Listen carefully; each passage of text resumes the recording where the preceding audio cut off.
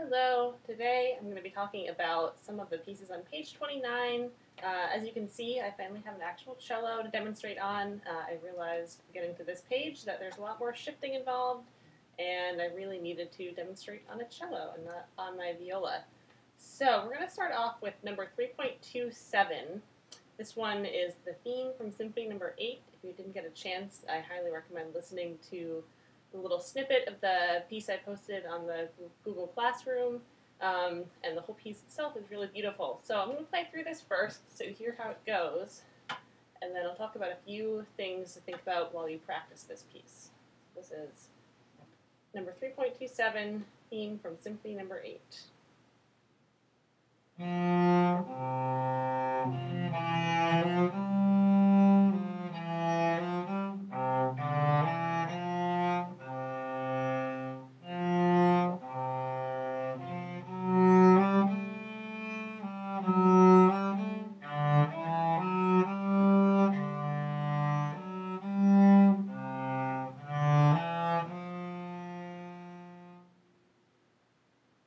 So as you can see, it's a really beautiful little melody.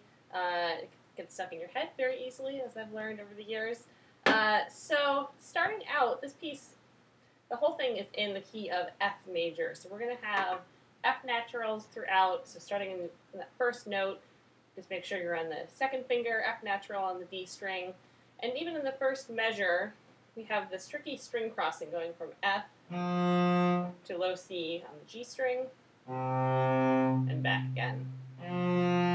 So you want to make sure that your second finger is down, but your fourth finger is sort of hovering above the string, ready for the next note. So keeping your whole hand set so that way this crossing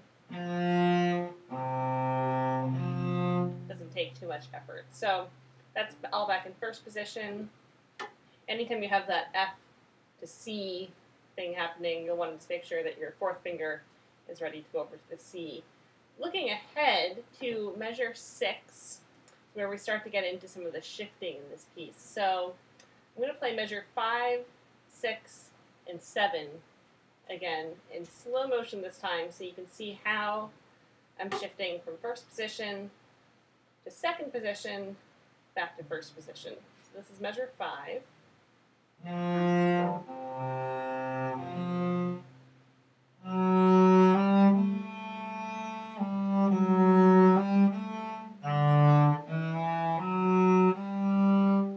So you can see in measure 6, I shift up to second position on the F sharp. So I go the last note in measure 5, F natural, and then I go up with my first finger to F sharp, second finger to G, and then a fourth finger, whole step up on A. And that A should match your open A. So let's show that again. This is measure 5, last note F natural, first finger F sharp. Your whole hand is going to travel, so making sure that the directions are all backwards. Your thumb is traveling with your finger, so your thumb always stays across from your middle finger. Going from F natural, F sharp, G, A.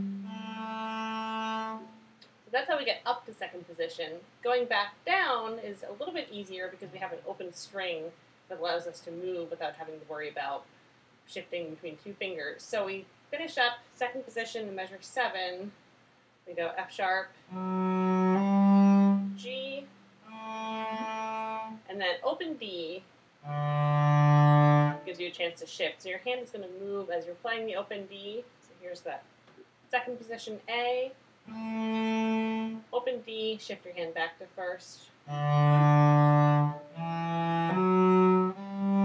we're back in first position, home free. The other thing to watch in measure 7 is that both of those F's are F sharp in this.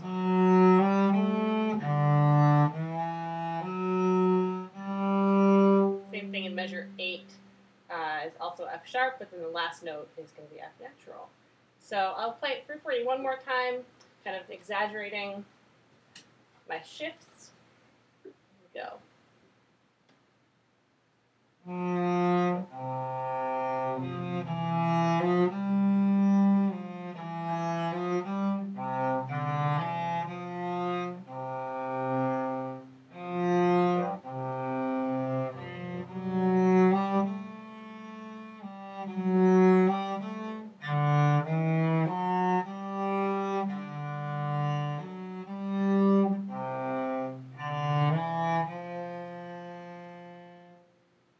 So in this piece in general, as you're practicing it, I would isolate the middle measures, measure 6, measure 7, where you have the shifts, and really make sure that you can hear the difference between the F sharp, G, and A, and as you keep going, just feeling more comfortable shifting. So that is 3.27. Happy practicing.